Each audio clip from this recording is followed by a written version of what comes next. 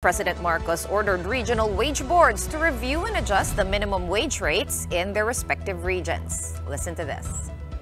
I call on the National Wages and Productivity Commission to review its rules to ensure that the boards are able to maintain a regular and predictable schedule of wage review, issuance, and effectivity to reduce uncertainty and enhance fairness for all stakeholders.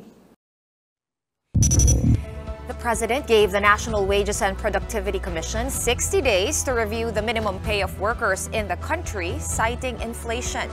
The regional wage boards are the ones that set minimum wages per region.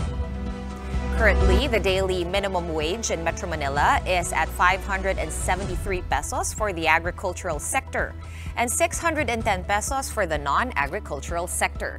And this rate was last adjusted in July of last year.